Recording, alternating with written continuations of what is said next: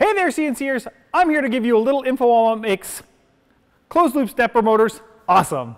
I'll explain some of the advantages and differences between closed loop stepper and open loop stepper motors. And then I'll show you how to install and hook up a closed loop stepper system for the Vortex on the AltMill and LongMill CNCs. Let's go! So what makes closed loop steppers so special? Here are the main differences and advantages of a closed loop stepper system. First off, they accelerate faster than an open loop stepper setup. Because closed loop steppers have a more advanced feedback mechanism, they are able to achieve better acceleration. By constantly sending feedback between the motor and the controller, the system is able to optimize the current sent to the motor to precisely control its position. Open loop stepper systems lack any sort of real-time feedback system, which means they can't control acceleration as precisely. Going hand in hand with better acceleration is more power. Running a 48-volt system means there is more power available to drive the closed loop steppers, which in turn means they can access the power when required to keep up with the demands that are being asked of it. Next up, closed loop stepper systems run cooler because they are able to adjust the current drawn in real time to meet the load required. Being able to do this means they are able to avoid excessive current passing through the motor when it's not needed. You end up with a motor that generates less heat, so it runs cooler. The biggest difference, however, is that a closed loop stepper can keep track of its own position, self-correct, and send alarms to the controller if an issue arises. If an error occurs, you'll be able to pick up right where you left off because the position is known. The constant feedback with the controller, closed loop steppers can also have improved position accuracy, which leads to more accurate cuts. Setting up a closed loop stepper system on your Vortex is very similar to the open loop stepper setup we've been selling to this point. We've already got a complete assembly video for the Vortex in our online resources, so we'll put the link in the description below.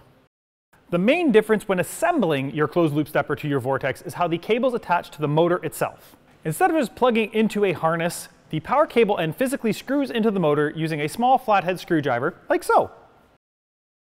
This process will be the same for your Vortex regardless of it being hooked up to a LongMill or an AltMill.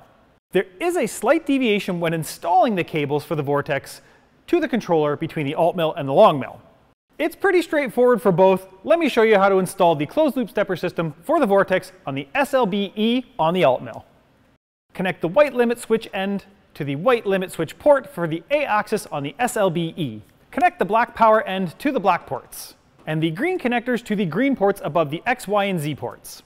Presto! Easy, right? Yeah, they did that on purpose. For the LongMill to SLB connection, it's also pretty easy. White goes to white, black goes to black, but in order to get power, we need to use this jumper cable to the external power supply. The single end of the jumper cable will connect to your external power supply. On the split end of the jumper cable, one will connect to the board, as normal power would, and the other end will go to the Vortex cable. And that's it. The engineers over here made it pretty much plug and play.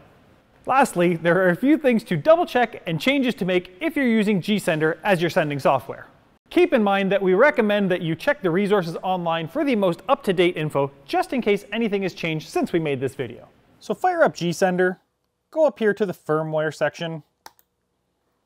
The first thing we're going to check and change is the number $4 invert stepper enable pins. We are going to make sure that A is toggled on. You want on. Cool, that's the first one.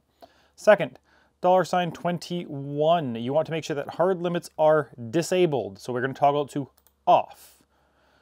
Next is $37 and steppers de-energized. We want to make sure that A is toggled on. That will make sure that our A axis cannot turn accidentally or rotate accidentally.